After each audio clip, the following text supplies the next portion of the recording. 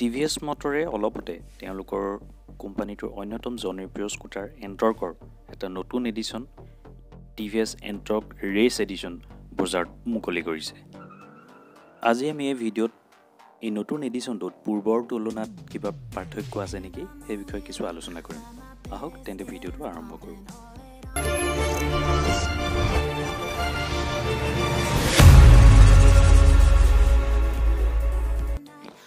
প্ৰথমতে আপোনালোকক এই মডেলটোৰ কিছু স্পেচিফিকেশ্যন আৰু বৈশিষ্ট্য আপোনালোকক জনাব বিচাৰিছোঁ।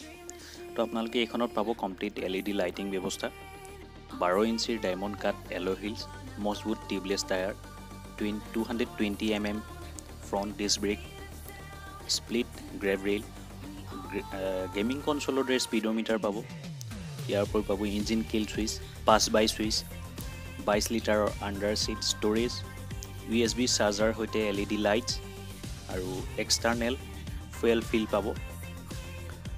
ইয়াৰ যোনটো স্পীডোমিটাৰ এটা গেমিং কনচলৰ দৰে দেখিবলৈ, ইয়াত আপুনি পাব ইনবিল্ট লেপ টাইমাৰ, ইনবিল্ট 0 to 60 ৰেকৰ্ডাৰ, অৰ্থাৎ ইয়াত আপুনি 0 পৰা 60 কিলোমিটাৰ প্ৰতি ঘণ্টাৰ বেগ কিমান ছেকেণ্ডত আপুনি লাভ কৰিছে তাৰ এটা ৰেকৰ্ড ৰৈ যাব। ইয়াতে 3টা ট্ৰিপ মিটাৰ পাব, ট্ৰিপ A, ট্ৰিপ B আৰু এটা ট্ৰিপ F। Fটো আপোনাৰ ৰিজাৰ্ভৰ কাৰণে, ধৰক আপোনাৰ ৰিজাৰ্ভত তেল কিমান আছে বা কিমান সময় চলিব। ইয়াৰ উপৰি পাব পাৱাৰ, ইকো আদি মোডৰ এটা ইণ্ডিকেটৰ লাইট পাব। আৰু আপোনাৰ ব্লুটুথ কানেক্টিভিটি আছে। ব্লুটুথ কানেক্টিভিটিৰ কাৰণে আপুনি এটা TVS NTorq নামৰ এটা এণ্ড্ৰইড এপ আছে, যোনটো গুগল প্লে ষ্ট'ৰৰ পৰা আপুনি ডাউনলোড কৰি ল'ব পাৰিব। এই এপটোৰ জৰিয়তে আপুনি বিভিন্ন ধৰণৰ বৈশিষ্ট্য পাব। কোম্পানীটোৱে দাবী কৰা মতে তাত সৰ্বমুঠ 55টা ফিচাৰ্ছ আপুনি পাব। ইয়াৰ ভিতৰত কেইটামান উল্লেখযোগ্য ফিচাৰ্ছ মই ইয়াত উল্লেখ কৰিছোঁ। তাতে আপুনি 3টা মোড পাব, ষ্ট্ৰীট, স্পৰ্টছ, ৰাইড ষ্টাৰ্ট। ইয়াৰ উপৰি লেপছ ডিটেইলছখিনি পাব, পাৰ্চনেলাইজ ৱেলকাম মেছেজ পাব, ইনকামিং কল alert, incoming SMS alert, miss call alert, navigation assist. এই নেভিগেশ্যন এছিষ্টৰ যোগেদি আপুনি যোনটো এপ আছে তাতে আপুনি এটা গুগল মেপৰ জৰিয়তে আপুনি নেভিগেশ্যন ছেট কৰিব পাৰিব আৰু সেই নেভিগেশ্যনৰ ডিটেইলছখিনি আপোনাৰ ষ্টেপ বাই ষ্টেপ গাইড আপোনাৰ মিটাৰ কনচলটোত শ্ব' কৰিব।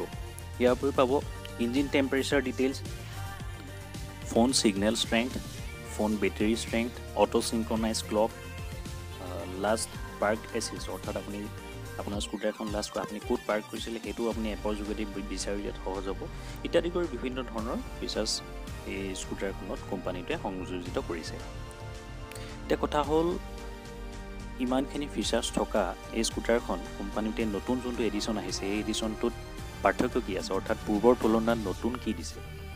তো এইটো ক্ষেত্ৰত খুব বৰ এটা বিশেষ পাৰ্থক্য আপোনালোকে দেখিবলৈ নাপায়। তো প্ৰথম পৰ্যায়ত আপোনালোকে দেখিবলৈ পাব যে মডেলটোৰ বডি লুকছটো কিছু পৰিৱৰ্তন কৰিছে, অৰ্থাৎ এনে বডি শ্বেপ আকাৰ একেই আছে কিন্তু বডি গ্ৰাফিক্সৰ কিছু পৰিৱৰ্তন কৰিছে। কোম্পানীটোৱে নতুন মডেলটোত 3টা ৰঙৰ সংমিশ্ৰণেৰে ৰেচ এডিশ্যনটো নিৰ্মাণ কৰিছে আৰু খুব আকৰ্ষণীয় কিছুমান গ্ৰাফিক্স ব্যৱহাৰ কৰিছে। ইয়াৰ উপৰি তেওঁলোকে এটা মুখ্য পৰিৱৰ্তন কৰিছে তেওঁলোকৰ হেডলেম্পৰ ক্ষেত্ৰত। পূৰ্বৰ হেল'জেন হেডলেম্পৰ পৰিৱৰ্তে নতুন মডেলটোত আপোনালোকে দেখিবলৈ পাব LED হেডলেম্প, আৰু য'ত ছিগনেচাৰ T আকাৰৰ এটা DRL day time running light হেডলেম্পটোৰ ঠিক সোঁ মাজত তেওঁলোকে ব্যৱহাৰ কৰিছে, য'ত নেকি পূৰ্বৰ হেল'জেন হেডলেম্পৰ তলত এটা বেটমেন ষ্টাইলৰ LED তেওঁলোকে DRL ইউজ কৰিছিলে। তো বৰ্তমান সেই বেটমেন LED DRLটোৰ পৰিৱৰ্তে নতুন T শ্বেপৰ এটা LED DRL তেওঁলোকে ব্যৱহাৰ কৰিছে। কোম্পানীটোৱে হাজাৰ্ড স্লাইডছৰ ব্যৱস্থা এই নতুন মডেলটোত দিছে। কাৰিকৰী দিশত তেনে কোনো পৰিৱৰ্তন নাই। কাৰিকৰী দিশত এতিয়াও ইঞ্জিনটো পূৰ্বৰ মডেলটোত ব্যৱহাৰ কৰা ইঞ্জিনটোকে ব্যৱহাৰ কৰিছে। 125cc আপোনাৰ 3টা ভাল্ভযুক্ত CVTi ৰেভ ইঞ্জিন, আৰু এই ইঞ্জিনটোৱে সৰ্বাধিক 95 km/h গতি দিব।